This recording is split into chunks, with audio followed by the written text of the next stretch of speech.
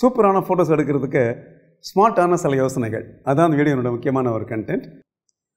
சூப்பரான ஃபோட்டோஸ் எடுக்கிறது இன்னொரு சூப்பரான யோசனை என்னென்னா, நம்ம நல்ல கேமராஸ் பயன்படுத்துகிறோம், நல்ல லொக்கேஷனுக்கு போகிறோம், நல்ல அருமையான சப்ஜெக்ட்ஸ்லாம் நம்ம பார்க்குறோம், ஃபோட்டோ எடுக்கிறோம். ஆனால் அந்த படங்களில் வந்து ஒரு சூப்பரான விஷயம் இருக்கா, இல்லாட்டி இந்த படத்தை பார்த்தோன்னா ஒரு வாவ் ஃபேக்டர் இருக்கா அப்படின்னா சில சமயத்தில் சில படங்கள் அது மிஸ் ஆகுது, உங்களுக்கு தெரியும். ஸோ அந்த படங்களில் வந்து எப்படி வந்து நம்ம ஒரு சூப்பரான விஷயத்தை கொண்டு வர்றது அப்படிங்கிறது தான் அந்த வீடியோனுடைய நோக்கம், அதனுடைய பர்பஸ் கூட அதுதான் சொல்லி சொல்லுவேன். ஸோ முதல்ல ஃபோட்டோகிராஃபி பற்றிய ஒரு முழு நாலேஜ் நமக்கு இருக்கணும். அதையும் தவிர ஒரு நல்ல ஒரு கற்பனை திறன் இருக்கணும். ஏன்னா படங்கள் அப்படிங்கிறது ஒரு ஃபோட்டோகிராஃபிலிருந்து வருது அப்படிங்கிறது தான் உண்மை.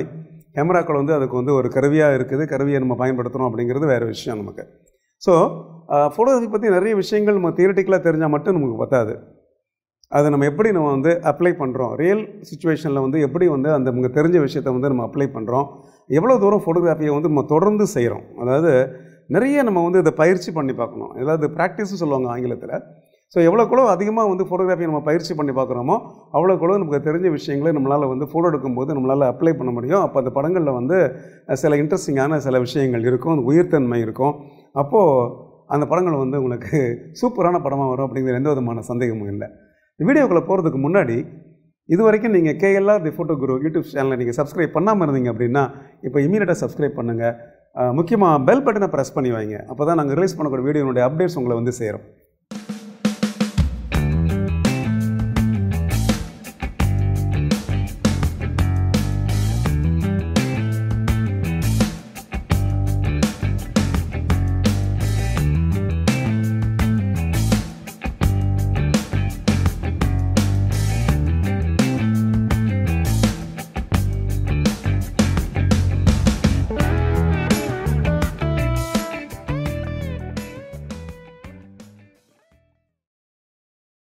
சூப்பரான ஃபோட்டோஸ் எடுக்கிறதுக்கு ஸ்மார்ட்டான யோசனைகளில் ஒன்று, எங்கெல்லாம் வந்து மனிதர்கள் இன்க்ளூட் பண்ண முடியுமோ அங்கெல்லாம் வந்து உங்கள் ஃபோட்டோவில் மனிதர்களை இன்க்ளூட் பண்ணுங்கள்.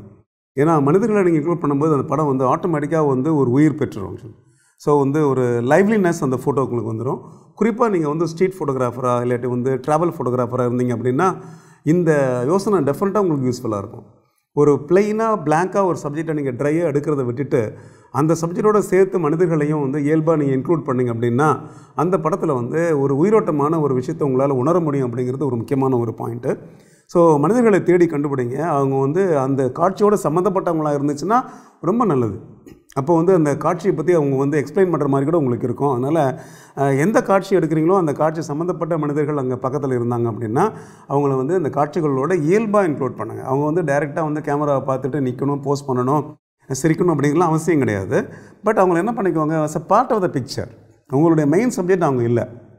அவங்க வந்து உங்கள் சப்ஜெக்டில் உள்ள ஒரு சப்போர்ட்டிங் எலிமெண்ட்டை அவங்கள இன்க்ளூட் பண்ணும்போது அந்த படத்தில் வந்து ஒரு லைவ்லினஸ் வரும் அப்படிங்கிறதான் ஒரு உண்மை. இது ஒரு இன்ட்ரெஸ்டிங்கான ஒரு சூப்பரான ஒரு idea for super photos. Try பண்ணி பாருங்களேன். மனிதர்கள் எடுக்கக்கூடிய படங்கள் சூப்பர் ஃபோட்டோவாக வரணும்னு நினச்சிங்க அப்படின்னா அதுக்கு இன்னும் ஒரு சூப்பரான யோசனை இருக்குங்க. அது என்னன்னு கேட்டிங்கன்னா, மனிதர்களை வந்து ஒரு சாதாரணமாக எடுக்காமல் அவங்களுடைய எக்ஸ்பிரஷன்ஸ், அவங்களுடைய உணர்வுகளை பதிவு பண்ண ட்ரை பண்ணுங்கள். நான் உணர்வுகள் சொல்கிறது அவங்களுடைய முகம் சம்மந்தப்பட்ட உணர்வுகள் மட்டுமில்லை, அவங்களுடைய பாடி லாங்குவேஜ் கூட சொல்லலாம். நீங்கள் அவங்க எந்த இடத்துல இருக்கிறாங்க, அவங்க எந்த மாதிரியான எக்ஸ்ப்ரெஸ் பண்ணுறாங்க, எந்த மாதிரி ட்ரெஸ் போட்டிருக்காங்க, அந்த சூழ்நிலையில் வந்து அவங்க வந்து எப்படி வந்து அந்த ஃபோட்டோவில் வந்து அவங்கள வந்து வெளிக்கொண்டு வரார்கள் அப்படிங்கிறது தான் இதில் முக்கியமான ஒரு ஆஸ்பெக்ட் ஆக்சுவலாக. ஏன்னா இந்த உணர்வுகள் அப்படிங்கிறது படத்துக்கு வந்து உயிர் கொடுக்கக்கூடிய சில விஷயங்கள். மனிதர்களை இன்க்ளூட் பண்ணாலே அந்த படத்துக்கு உயிர் வரும்னு சொல்லி நான் முன்னாடி சொன்னேன் உங்களுக்கு. அதையும் தாண்டி அந்த மனிதர்களை எப்படி இன்க்ளூட் பண்ணுறீங்க, அதில் சில ஆக்ஷன்ஸ் இருக்கலாம். அவங்க ஏதாவது ஒரு விஷயங்கள் வந்து இன்ட்ரெஸ்டிங்காக செய்கிற மாதிரி நீங்கள் எடுக்கலாம்.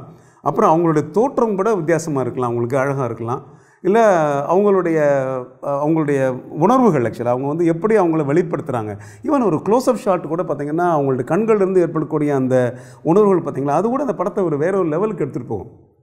ஏன்னா உங்களுடைய இந்த மாதிரியான ஒரு படங்கள் எடுக்கும்போது கூடுமான வரை வந்து அதை வந்து கொஞ்சம் கேண்டிடாக எடுக்கிறதுக்கு ட்ரை பண்ணி பாருங்களேன். கேண்டிட் அப்படின்னா வந்து இயல்பாக எடுக்கிறதுக்கு ஆக்சுவலாக. அதாவது நீங்கள் அவங்கள படம் எடுக்கிறீங்க அப்படிங்கிறது தெரியாத மாதிரி எடுத்திங்கன்னா அந்த படம் இன்னும் கொஞ்சம் கூட சிறப்பாக இருக்கும் ஆக்சுவலாக. ஸோ எந்த மாதிரியான ஃபோட்டோகிராஃபி நீங்கள் பண்ணாலும் சரி தான், அதில் பீப்புள் இருந்தாங்க அப்படின்னா நீங்கள் என்ன பண்ணலாம், சில கேண்டிட் ஷாட் ட்ரை பண்ணலாம்.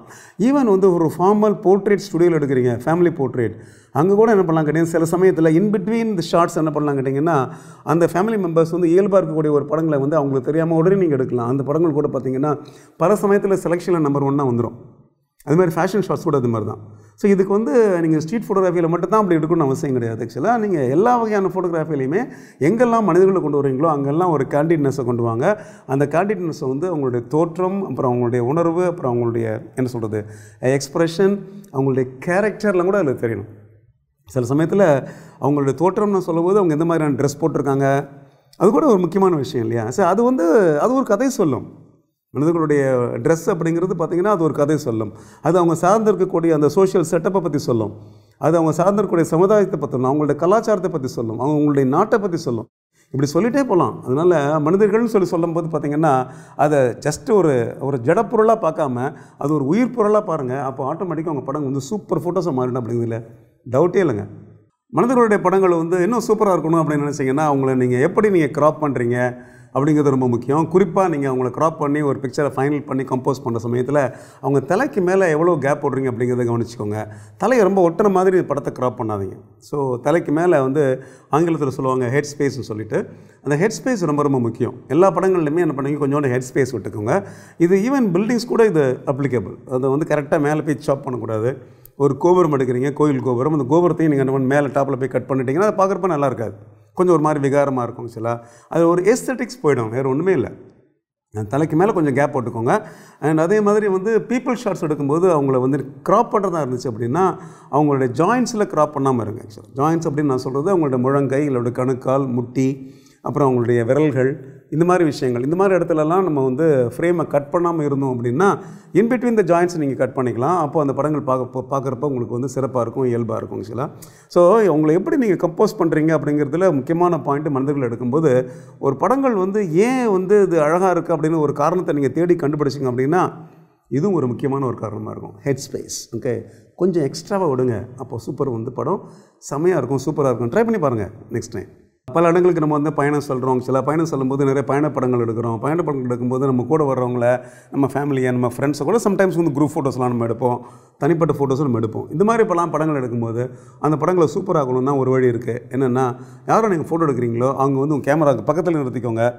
அப்புறம் அந்த பேக்ரவுண்டை வந்து தூரத்தில் இருக்கணும். ஆக்சுவலாக ஸோ நிற்கிறவங்க வந்து பேக்ரவுண்ட் கிட்ட அனுப்பிச்சிட்டிங்க அப்படின்னா அவங்க சிறு புள்ளி மாதிரி தெரிவாங்க, அந்த படம் பார்க்குறப்ப சிறப்பாக இருக்காது. அதனால் மனிதர்களை நீங்கள் ஃபோட்டோ எடுக்கும்போது என்ன பண்ணிக்கோங்க, அவங்கள வந்து கேமராவுக்கு அருகாமையில் எவ்வளோக்கெவ்வளோ அவங்களால கேமரா கிட்ட வர முடியுமோ அவ்வளோக்கெவ்வளோ உங்களை கேமராவுக்கு கிட்ட வரதுக்கு ட்ரை பண்ணுங்கள். அப்போ தான் அந்த குரூப்பில் யார் இருக்காங்க அப்படிங்கிறது உங்களால் ரியலைஸ் பண்ண முடியும். ஏன்னா குரூப் ஃபோட்டோடைய பர்பஸே என்ன கேட்டிங்கன்னா அந்த குரூப்பில் யாரெல்லாம் இருக்காங்க அப்படிங்கிறது தானே. அந்த நேரத்தில் நீங்கள் அவங்கள போய் இந்த சப்ஜெக்ட்டுக்கு பின்னாடி, அதாவது வந்து அது ஒரு ஃபோர்ட்டாக இருக்கலாம், ஒரு பேலஸாக இருக்கலாம், இல்லை வந்து ஒரு கோவிலாக இருக்கலாம், எது வேணா இருக்கலாம், அங்கே போய் தூரத்தில் நிற்க வச்சுட்டு அவங்களை புள்ளி மாதிரி காமிக்கிறத அவாய்ட் பண்ணுங்கள். அப்போ ஆட்டோமேட்டிக்காக உங்கள் படம் வந்து உங்களுக்கு சூப்பராகிடுமே. ஸோ ட்ராவல் ஃபோட்டோகிராஃபியில் இதை நீங்கள் ட்ரை பண்ணுங்கள். ஸ்ட்ரீட் ஃபோட்டோகிராஃபியில் கூட இது நீங்கள் ட்ரை பண்ணலாம். சப்போஸ் ஒரு மார்க்கெட்டில் போய்ட்டு ஒரு பர்டிகுலர் ஆக்டிவிட்டியை நீங்கள் ஃபோட்டோ எடுக்கிறீங்க அப்படின்னா நீங்கள் பார்த்த ஒரு குறிப்பிட்ட ஒரு இன்ட்ரெஸ்டிங்கான ஒரு காட்சியை நல்லா அந்த மனிதரோ இல்லாட்டி வந்து அந்த சீனில் யார் இருக்காங்களோ அவங்க போல்டாக இருக்கிற மாதிரி அந்த ஃப்ரேமில் ஃபுல்லாக தெரியட்டும். அப்போ வந்து அந்த படத்துக்கு வந்து வேறு ஒரு இம்பார்ட்டன்ஸ் வரும். அப்போ அந்த படம் ஆட்டோமேட்டிக்காக சூப்பராகிடுமே. ஸோ நெக்ஸ்ட் டைம் நீங்கள் பீப்புள் ஃபோட்டோ எடுக்கும்போதோ, ட்ராவல் பண்ணும்போதோ, இல்லை மார்க்கெட் பிளேஸ்லாம் ஃபோட்டோ எடுக்கும்போதோ, வேறு எனி ஃபோட்டோ நீங்கள் பீப்புள் எடுக்கிற சமயத்தில் அவங்கள வந்து எவ்வளோக்கு கேமராவுக்கு அருகாமையில் கொண்டு முடியுமோ அவ்வளோக்குள்ள கொண்டு வர ட்ரை பண்ணுங்கள். படம் சூப்பராக மாறிடுங்க. ட்ரை பண்ணி பாருங்கள் நெக்ஸ்ட் டைம். உங்களுடைய ட்ராவல் ஃபோட்டோஸ் இல்லாட்டி உங்களுடைய ஸ்ட்ரீட் ஃபோட்டோகிராஃபி இல்லாட்டி உங்கள் லொக்கேஷன் ஃபோட்டோகிராஃபி சூப்பராக வரணும் அப்படின்னா அதுக்கு இன்னொரு அருமையான யோசனை இருக்குது. என்ன கேட்டிங்கன்னா, நீங்கள் எந்த சப்ஜெக்ட் நீங்கள் ஃபோட்டோ எடுக்கிறீங்களோ அந்த சப்ஜெக்டுடைய சைஸ், அதனுடைய பிரம்மாண்டம் உங்களுக்கு ஃபோட்டோவில் தெரியணும் அப்படின்னு நினச்சிங்கன்னா அதோடு சேர்த்து என்ன பண்ணுங்க கேட்டிங்கன்னா மனிதர்களை இன்க்ளூட் பண்ணுங்கள். இந்த ரிலேட்டிவ் ஸ்கேல்னு சொல்லுவாங்க.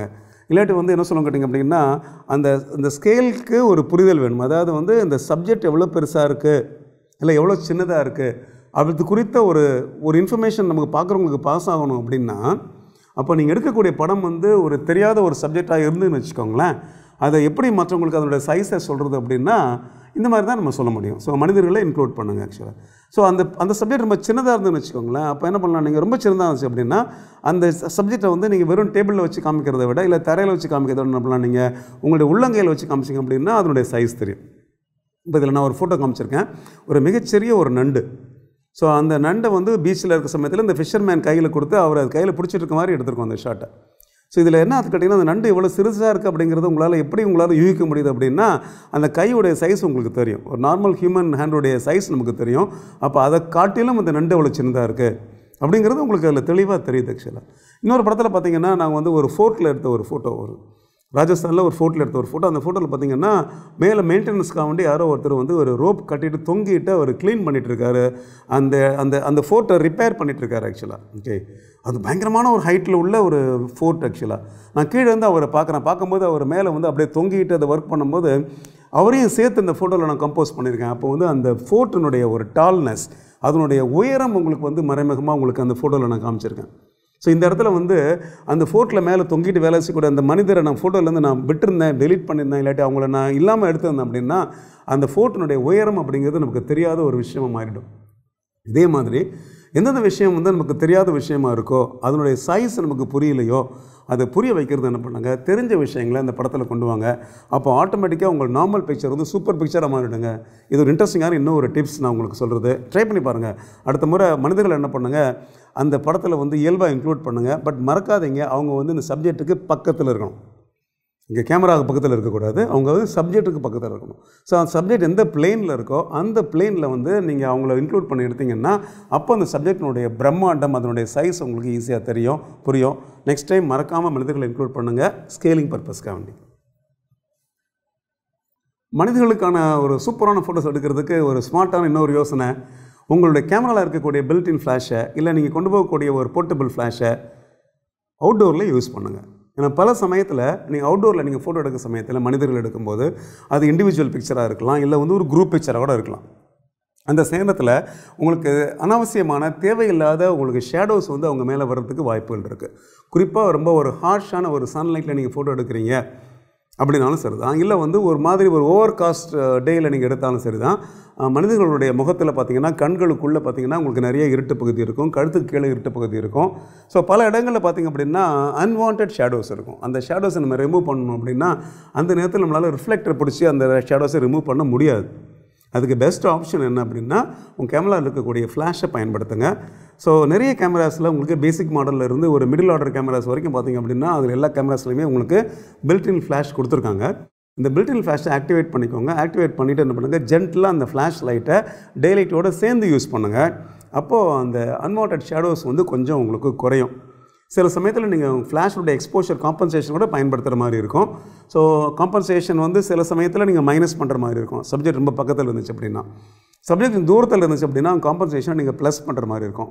இது பில்ட்இன் ஃப்ளாஷுக்கும் அப்ளிகபிளாக இருக்கும். இல்லை நீங்கள் யூஸ் பண்ணக்கூடிய கேமரா மவுண்டட் எக்ஸ்டர்னல் ஃப்ளாஷ் இருக்குது பார்த்தீங்களா, அதுக்கு கூட இது யூஸ்ஃபுல்லாக இருக்கும். சில அதனால் பல சமயத்தில் ஃப்ளாஷை இண்டோரில் தான் யூஸ் பண்ணணும் அப்படின்னு சொல்லிட்டு ஒரு ஆரம்ப நிலை ஃபோட்டோகிராஃபர்ஸ் நிறைய பேர் பார்த்திங்கன்னா ஒரு இண்டோருக்குள்ளே வந்த உடனே ஃப்ளாஷை யூஸ் பண்ணி படம் எடுக்க ஆரம்பிச்சிடுவாங்க. என்னை பொறுத்த அளவுக்கு அந்த கேமராவில் கொடுக்கப்பட்டிருக்க அந்த குட்டி ஃப்ளாஷ் இருக்குது பார்த்தீங்களா, அது இண்டோர் பயன்பாட்டுக்கானது இல்லை, அது அவுட்டோர் பயன்பாட்டுக்கானது. அவுட்டோரில் நீங்கள் ஒரு ஃபோட்டோஸ் எடுக்கிற சமயத்தில் அந்த ஷேடோஸ் ரிமூவ் பண்ணுறதுக்கு நீங்கள் என்ன பண்ணுங்கள், அந்த ஃப்ளாஷை பயன்படுத்துங்க. அப்போ பாருங்கள் உங்கள் ஃபோட்டோஸ் வந்து ஒரு வேறு லெவலுக்கு போய்டும். ஆக்சுவலாக சூப்பர் ஃபோட்டோவாக மாறிடும், எல்லாருக்கும் பிடிக்கும். இப்போ நான் சொன்ன இந்த டிப்ஸ், அதாவது இந்த யோசனைகள் வந்து உங்களுக்கு பிடிச்சிருந்தது அப்படின்னா இந்த வீடியோவை நீங்கள் லைக் பண்ணுங்கள், ஷேர் பண்ணுங்கள் ஃப்ரெண்ட்ஸோட. முக்கியமாக KLR the photo Guru YouTube சேனலை நீங்கள் சப்ஸ்கிரைப் பண்ணுங்கள். இது வரைக்கும் சப்ஸ்கிரைப் பண்ணாமல் இருந்தீங்க அப்படின்னா பெல் பட்டனை மறக்காமல் ப்ரெஸ் பண்ணுங்கள். அப்போ தான் நாங்கள் ரிலீஸ் பண்ணக்கூடிய வீடியோஸோட அப்டேட்ஸ் உங்களை வந்து சேரும். இன்னும் இது மாதிரி இன்ட்ரெஸ்டிங்கான வீடியோஸோட திரும்ப உங்களை நான் சந்திக்கிறேன். நன்றி, வணக்கம்.